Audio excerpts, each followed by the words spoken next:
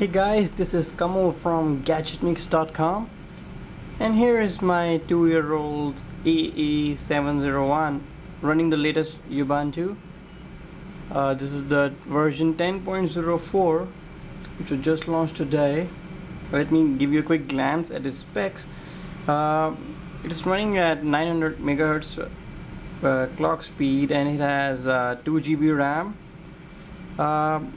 During installation I did not make any swap because I didn't feel there was any need for it, since I think that 2 GB RAM should be enough for it.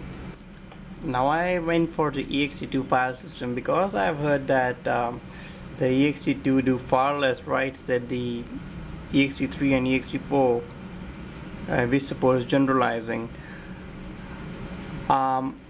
Now here's a quick rundown of what has been updated or what has been added in the Ubuntu 10.04. First is the updated software center. It is now called the Ubuntu Software Center 2.0.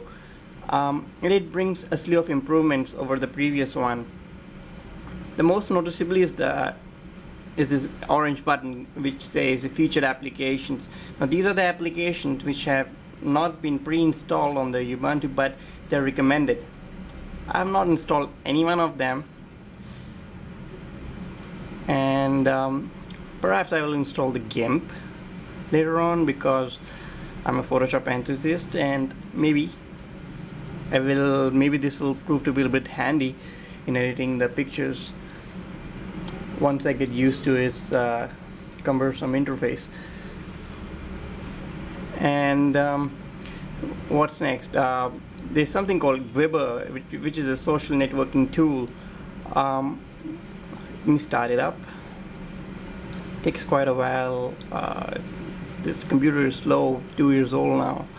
Okay, it lets you manage multiple accounts from Twitter, Flickr, StatusNet, Quaiku, Facebook, FriendFeed, Dig, Identity.ca.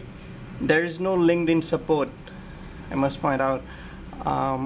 Let's minimize this. You must have noticed that the buttons have shifted to the left. There is an easy way to change them if you want to change them. Actually, go to themes and you can select something like clear looks, which will shift these buttons to the right. I prefer them to the left. Now there are two new themes here, ambience and the white one is this radiance, which makes your whole interface much more like Mac OS X. I don't like white color, so I'll choose ambience, just dark grayish. There's no Flash Player pre-installed on the system, so out of box you won't be able to see any of those Flash based videos online. So this means no YouTube, but don't panic. There's a easy way to rectify that problem. Just go to Ubuntu Software Center and search for Flash, and you install that thing. I've already installed that. And another thing which I would recommend you guys to install is the Flashiest Player. Now what is this thing? Now let's say I want to play audio, say MP3 file. I've got a few Justin Bieber songs here. Let's try playing this new single from Sean Kingston, Eeny Meeny. Now by default it opens the movie player and it gives you a crazy error saying search for suitable plugin. Now for the first time Ubuntu users, this may perplex them because they just don't know what to install here. But don't panic. Just go to Ubuntu Software Center, search for Audacious, and install this thing. Then go to the file, right click, open with Audacious. It should play without a problem. I love this song.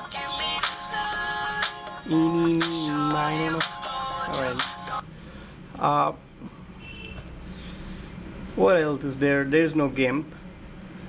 There's no well, there's a gwibber application, And to manage photos, you have to depend on the F-Spot photo manager. I also recommend you guys to install the Google Chrome, which starts up much faster than the Firefox. It takes quite a while to start. Just search for Google Chrome. I'm typing this behind the camera actually. Google Chrome. And you install this thing from here. So guys, there you have it, the Ubuntu 10.04 running on the little EE 701. If you have got any queries, shoot them in the comments below, and there's a link in the description if you would like to read the full Ubuntu 10.04 review. Thanks for watching, guys.